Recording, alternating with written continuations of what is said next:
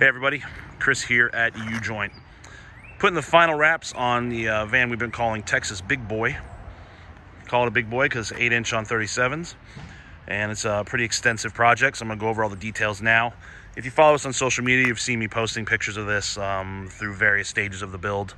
It got here last summer, about the same time as another big project, that big gray van that we just finished a month or two ago. So it was a little bit of a curveball, especially when we're dealing with paint and body work.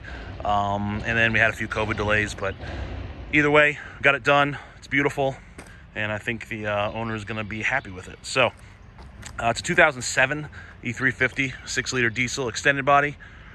We did the front clip swap while it was at the body shop. The paint is from a Hummer H2. I think they call it some sort of sand color, but it looks more green to me. Either way, it's a really pretty color, and nothing we've done before on any of the E-Series, and few things on this rig are a little out of the ordinary that I like, including keeping the chrome grille and the polished wheels, but we'll get to that in a minute. It does have our 8-inch lift on 37-inch Toyo mud terrains. The wheels are from our good buddies at Innovate Racing. These, in my opinion, are the best, sexiest wheels on the market. They're 17 by 8.5, forged and machined here in the US. He went with the Fox dual shock upgrade. As you can see, we cut the whole bucket off, and then we weld our shock mount on it. Well, you can't really see because the track bar bracket's in the way. Full 8-inch lift front and rear, stage 2 front axle, 456 gears with the True Track and the RSC upgrade.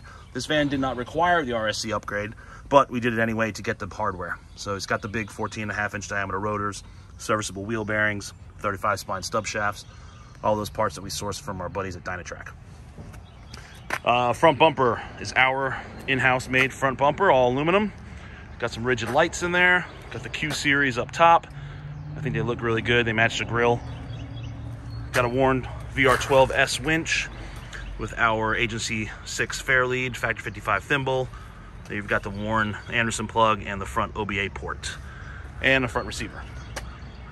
Turned out nice, gave it a pretty cool look. Flares, front and rear from Bushwhacker.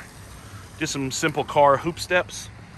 We really went to town on the undercarriage of this thing. We completely cleaned the frame and the underside of the body, and cleaned, primered, and painted the frame, and then undercoated the body. We use a Duplicolor. It's actually a truck bed liner. It's a spray-in bed liner. It comes in a can, has a really nice fine finish. Excuse me. Another little detail is the body shop put this bed liner material on the bottom. Turned out really nice. Like I said, it's a 6-liter, so it's got the 5R110 transmission. We put an NV271 behind that.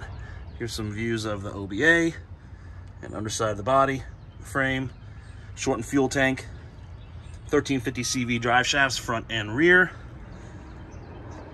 It's perfect. Out back, we've got a Sterling 10.5 with an aux locker, 456 gears. It's got our overload airbags and single Fox 2.0 res in the back. There you can see the reservoir mounts up there on the cross member. The exhaust is a 4-inch diamond eye kit. On these 6-liters, we don't change the downpipe. We just, from the downpipe back, we adapt it to the 4-inch and run 4-inch back.